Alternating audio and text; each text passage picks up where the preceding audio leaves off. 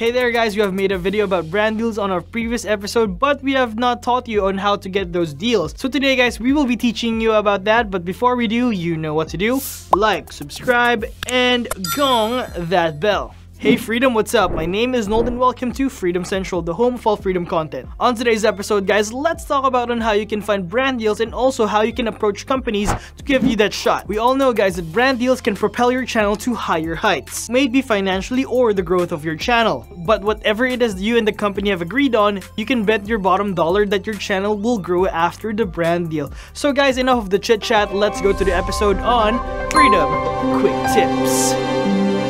First off, we need to pick brands that suits your channel. Sometimes it's obvious because it may be one of the products you use. You can eye those companies for a brand deal. Or if you're a vlogger, if you use a Canon camera, maybe it's a good idea to reach out to that company. Here's some of the guides from Creator Academy that lets you decide and find out brands that can be good for you. Number 1, research the brand and understand their value. Researching is an important aspect to choosing a brand. You have to be thorough in your research because you have to choose a brand that fits your channel. You have to look if the channel shares the same views as you, the same kind of people you are targeting, and the same topics and other elements. Number 2 is listen to your audience. Listening to your audience is the best way to know if your brand that you have picked is good for your channel. Your audience insights can help you get a better grasp of what your channel can be a good fit for. Your audience wants what's best for you and your channel, and of course, they want to see something that makes sense for you and for them. So don't forget to keep your audience in the loop. So let's say now you are certain what kind of brands are a good fit for your channel,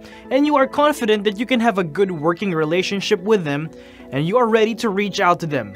Here are some tips you can do to reach out. Number 1 is sponsorship platforms. Sponsorship platforms are online marketplaces, like Framebit by YouTube, that helps facilitate brand partnerships. Brands post ideas or campaign opportunities. Creators can search to find the ones that are a good fit and reach out directly on the platform.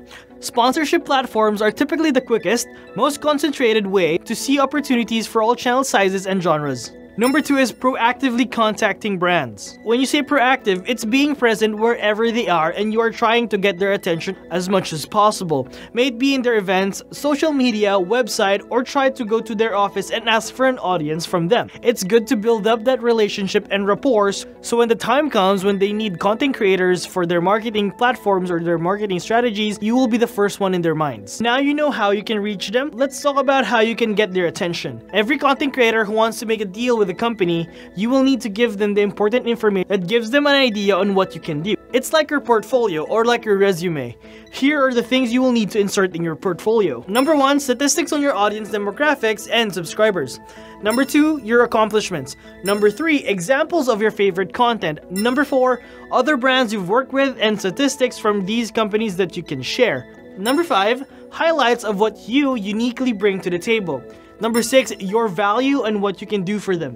So now that you have your portfolio, it's time to contact them formally with a formal letter or the letter of your intent. Here are the things you will need to take note of when you create your formal letter. Number 1, your brand-friendly story or your portfolio. Number 2, why your audiences will care about their brand, why the brand could be a good fit, and how reaching your audience can serve the brand's need. If your audience is already interested in the brand, you could link to the comments or show examples from your channel. Number 3, your vision of what successful partnership looks like and creative suggestions for how you could incorporate the product. Number 4, examples of your previous content that was similar and successful or upcoming content good fit. Number 5, details that could make a brand know you care about their success, like offering to post more on social media, putting affiliate links in your descriptions, or offering innovative ways that you could use the product. Last note guys, don't be discouraged when they do not contact you. You might not be a good fit for them, or maybe it's not the right moment for you guys now, but in time, when they need someone like yourself, they will be able to tap on you. And you must be ready to answer the call. And that's the episode, Freedom. Let us know down below if you have other tips for us so that we can approach and find other brands for our channel. Let us know down below in the comment section. Also guys, before you leave, please leave a like, subscribe, and gong that bell. My name is Nold guys, bringing you tips on how to grow your channel. Always remember, freedom, quick tips. I'm gonna be seeing you guys on the next episode. Goodbye!